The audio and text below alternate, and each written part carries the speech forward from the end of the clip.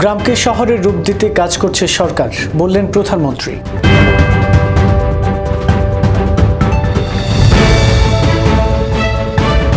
কাল ইশতেহার ঘোষণা করবেন বিএনপির মেয়র প্রার্থী তাবিত আওয়াল।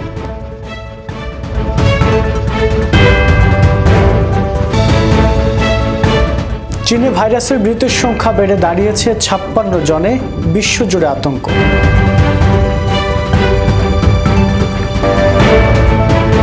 এবং পাকিস্তানের বিরুদ্ধে টি-20 সিরিজের শেষ ম্যাচে কাল মাঠে নামবে Bangladesh.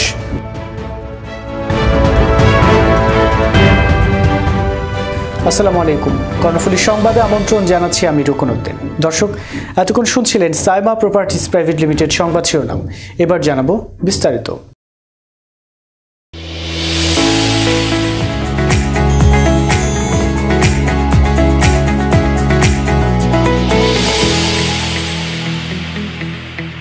Saima properties private limited.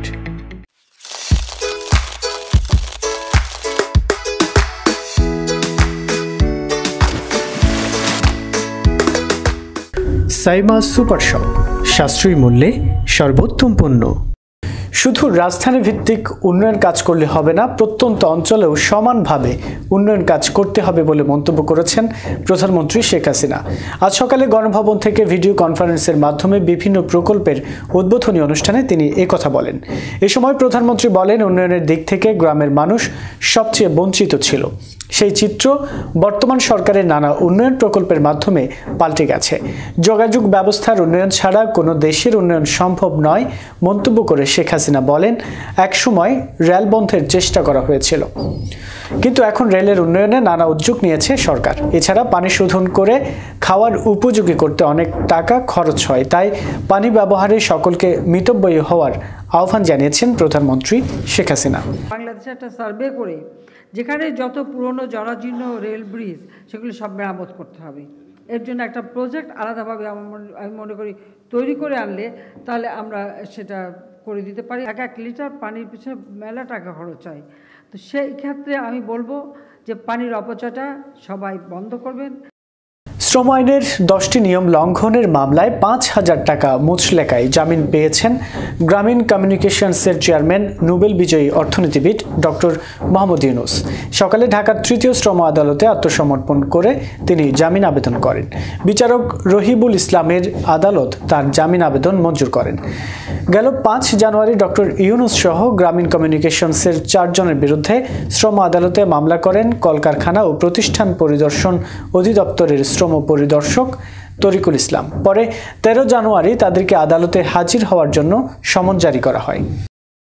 বৈষম্যহীন ঢাকা গড়ার লক্ষ্যে নতুন পরিকল্পনা নিয়ে আগামীকাল নির্বাচনী ইশতেহার ঘোষণা করবেন ঢাকা উত্তরের বিএনপির মেয়র প্রার্থী তাবিত আওয়াল। সকালে রাজধানীর মহাখালী ওয়ারলেস গেট এলাকা থেকে নির্বাচনী প্রচারণা শুরু করে তিনি।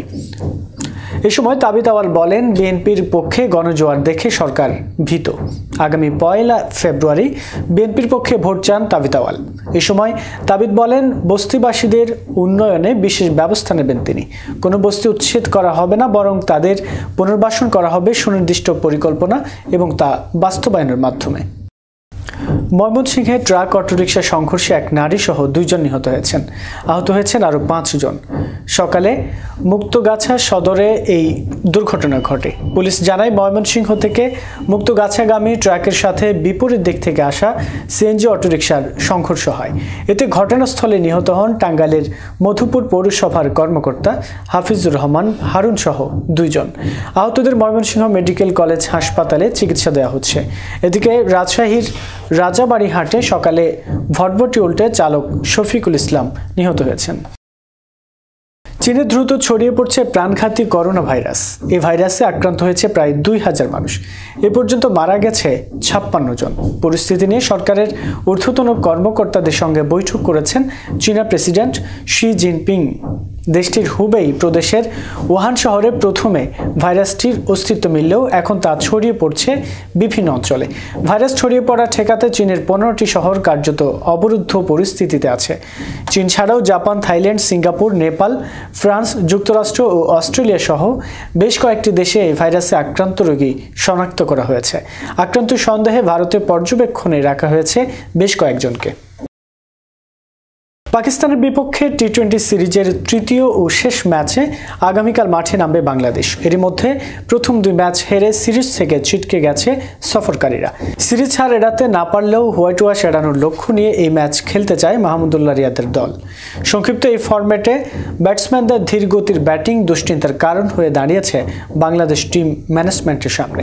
অন্যদিকে 1 ম্যাচ হাতে রেখে সিরিজ জয় করে বেশ ফুরফুরে মেজাজে আছে পাকিস্তান।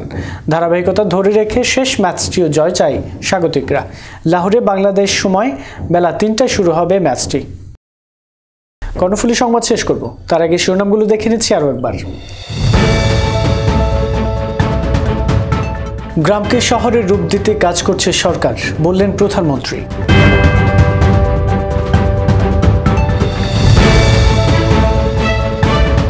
কাল ইশতেহার ঘোষণা করবেন বিএনপির মেয়র প্রার্থী তাবিত আওয়াল।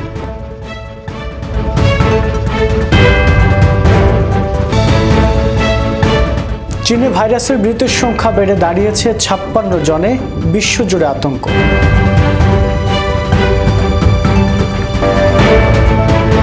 এবং পাকিস্তানের বিরুদ্ধে টি-20 সিরিজের শেষ ম্যাচে কাল মাঠে নামবে বাংলাদেশ।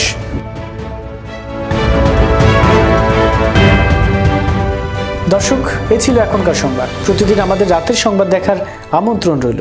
ধন্যবাদ সবাইকে।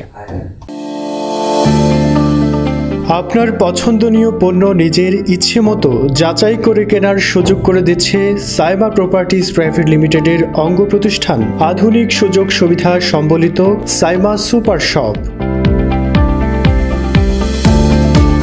নিত্য প্রয়োজনীয় সকল পণ্যই একই ছাদের নিচে পেতে আজই চলে আসুন সাইমা সুপার শপে। সাইমা সুপার শপ, সাশ্রয়ী মূল্যে সর্বোত্তম পণ্য।